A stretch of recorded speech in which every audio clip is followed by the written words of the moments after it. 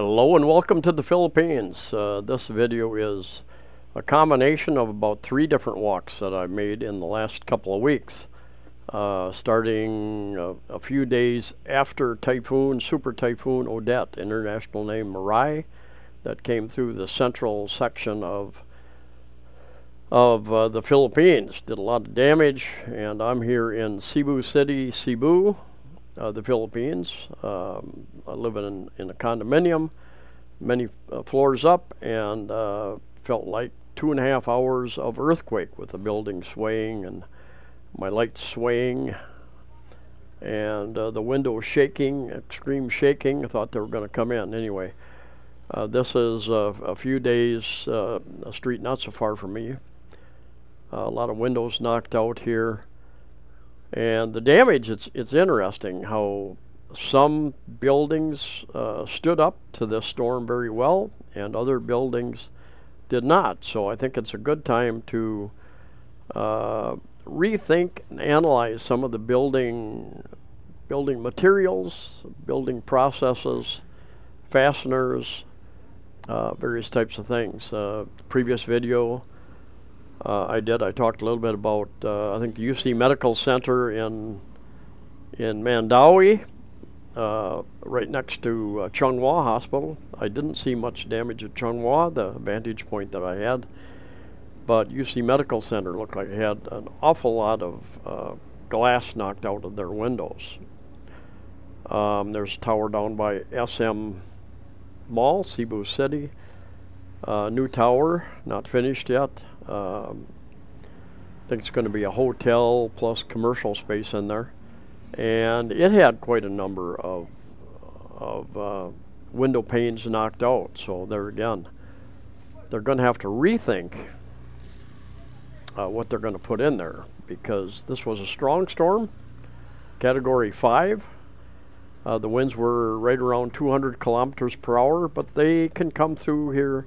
Yolanda in 2013 had winds up to 300 kilometers per hour. So I think the architects, the developers, need to kind of rethink some of the materials and the design that they're using. As far as the large towering condominiums here in this area, Cebu metro area, the ones that I have been able to see, I've not been able to see much damage in the way of windows knocked out. You know, you've got trees down, you've got brush down, a number of different things, but the condominiums seem to have held up quite well. Now, electric was out in many regions, so unless they had a generator with enough fuel to keep them going, they had some issues there. LS2 pension house. These people, LS2, seem to have a generator and diesel fuel, because their lights are on most nights, although they were off 1 or 2 nights. I think they must have been waiting for diesel fuel. Other condominiums also running out of diesel fuel. It might take a week to get a load of diesel fuel in. Everybody is looking for generators. They're looking for diesel fuel to run those generators. I'll show you here in a little bit. Some guy's hardware store loading a large generator onto a truck for delivery. Anyway, the Cebu City, Mandaue City, does not have very many traffic lights, but the electricity is pretty much out in most of the city, although it's starting to come on in many parts of the city. We about a week ago we received our electric back on, and it's been on. It hasn't gone back off. But these are the kind of problems that you run into up here. These and what I've noticed is it's usually the concrete power poles that snap. Don't know why that is. I've looked at a few of them, and I'm not an engineer, structural engineer, but it appears to me that there should probably be more rebar in these things. Give it more strength. I've seen some wood poles. I'm sure there's some wood poles that have snapped as well, but the wood poles that I have seen have merely been blown over, bent over. The metal ones also. Up on the bridge going over to MAC-10, I saw one or two that were bent, relatively thin material, not really meant to stand up to heavy winds. There again, something that the engineers, the designers should consider when they put those in, rather than taking the lowest bid and buying the cheapest material sometimes. And lots of 7-Elevens in town, and I checked in a couple, and they were out of cellular load, which I was looking for. Here's one of those big generators, medium-sized generator, I guess. They're loading. They had a couple more on the side of the building. Belmont Hardware is a big hardware store here in this city anyway. Probably a number of them around. And Visayas Electric. This was I think up in the Uptown area of Cebu City. No, it wasn't. I'm not sure. It's next to a Jollibee anyway. And I've seen two Jollibees, and their metal poles came down like this. And well, this is down by Independencia Plaza, downtown area. The first week and a half, 2 weeks, there were long lines at gas stations, petrol stations, people trying to fill up. There were some people filling containers and marking it up and reselling the fuel. Long lines, and I'll show you a line a little bit later on here. It's in the evening, a little bit dark, but I'll show you one of those car lines. In fact, just down on this next street to the left as it got later at night. And there were long lines at ATM machines all over town, very long lines, and sometimes you'd get up there and they wouldn't have any money. I waited a number of days to go. Had to do two things. I had to get money out, and I had to pay rent. I should have thought ahead of time. I should have done both of those before the storm. And this is up in Mandawi someplace, and this is actually, this guy loaded up. He's taking his stuff to his store, and there are people that, like Carbone Market downtown had some damage, and these people may be farmers that brought their goods down and just set them up downtown, selling them to the local people. Filipinos are survivors, and they may know the area, they may have relatives or friends in this area, and they set up their goods there on the corner. There's 3 trucks down here, and they're part of the government effort, I think, government or somebody, set up, and they were all loaded with food packs, boxes of food, and I guess they were handing those out to people from the area that would come by to pick those up, I guess. And another building over here. And back to the downtown area.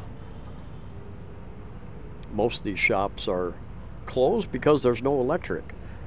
There were a couple shops open. They didn't have electric, but maybe they had enough cash if the customers had cash. And this is a cash society. A lot of these stores do not take credit cards. Your department stores, your bigger stores will, like Metro up there, if their internet's working, so that their machines are working.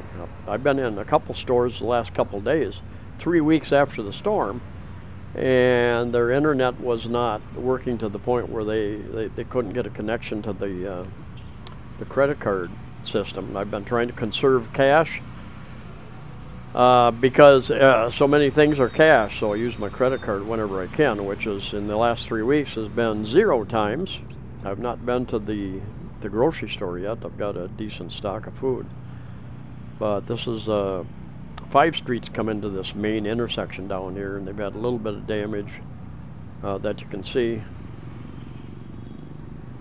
I don't know if you can hear the background noise. I've got much of today. I've got somebody with a chainsaw clearing logs, clearing down trees near me.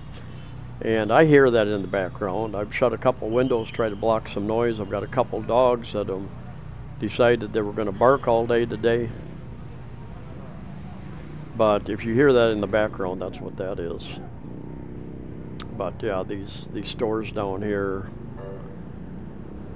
I hear different figures. You know, these electric companies. There's a number of different electric companies across the Visayas and the Philippines. So each one is giving you different information. There's one in not in the Cebu area, but another area. They said they've electrified 90% of their customers. Now here in Cebu area, I think it's more like 70 to 80%. We have electric where I live in the Uptown area, and yet just across the street and several blocks around me, it's all dark, and has been for 3 weeks. So those people are still out of luck. I don't see in the last week and a half, lines for water have gone way down. There were water trucks coming around, and people would line up with their jugs to fill their water, and I haven't seen that for over a week. It may be going on, I just haven't seen it. So there are water purifiers who are getting their electric back, there are vehicles who are finding water, transporting it to the places that need water. There's spring water, deep well water. I know some people who have a deep well over in Lapu-Lapu, Mactan Island. People here, they're selling all sorts of battery lights, battery fans, and then of course you have to go someplace to charge your batteries up. Those small little units might run an hour, 2 at the top, so I'm guessing, unless you have a big battery pack to run it. The malls were closed for a number of days after the storm. They had a combination of damage and electrical issues. I think all these malls have big generators, but even, I know I was in SM Mall, the grocery store, quite a number of years ago. There wasn't a storm, but the electric went out, and it took several minutes for the generator to kick in. Then it came on, went off, came on, went off, finally came on, and then eventually electric came back on. But we were in the dark for quite a number of minutes, and that creates a problem, because then the cash registers don't work. So it's like, I've got this cart full of stuff, and I no way I'm going to pay for this. So anyway, life goes on. Filipinos are, if they're anything, they are survivors. They've gone through lots of storms, lots of hardships over the years. They've learned. They've got family, they've got extended family, and they're doing their best to help out their family, their friends, their neighborhoods. A lot of people volunteering and helping. Here's some of the city workers. I think they were headed back after doing some cleanup, I suspect.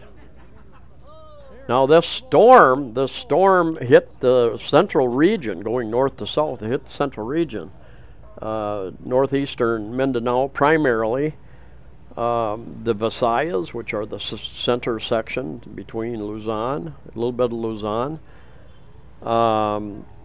So there's still areas you can get to if you have the proper visa. They're not accepting tourist visas. You can't just buy a ticket, fly in here, and get a tourist visa for 30 days. And that probably isn't going to happen for a minimum of 2 more months. And who knows what's going to happen with these various variants that are coming. Most of them are what we keep hearing. They're milder. They spread faster, but they're milder, like the cold or the flu. And are you really going to continue to shut down the world's economies, shut down people's livelihoods because of relatively mild virus? Doesn't make much sense. Never has. And this line of cars here, there's a truck up here loaded with people. They're trying to get way up to Bantayan Island, I believe, and they don't have the fuel to get there.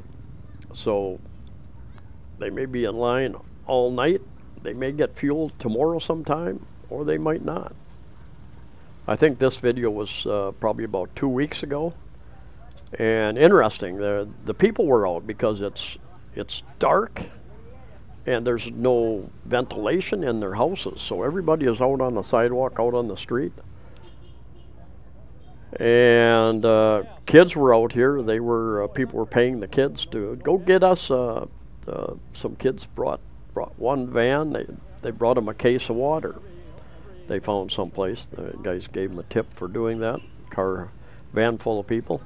These GoPro cameras are not very good at night. Now I think I have a night setting on my camera, and I need to check that out and try that. Try using that at night, see if it actually works. But they are not known for good video at night in dark conditions.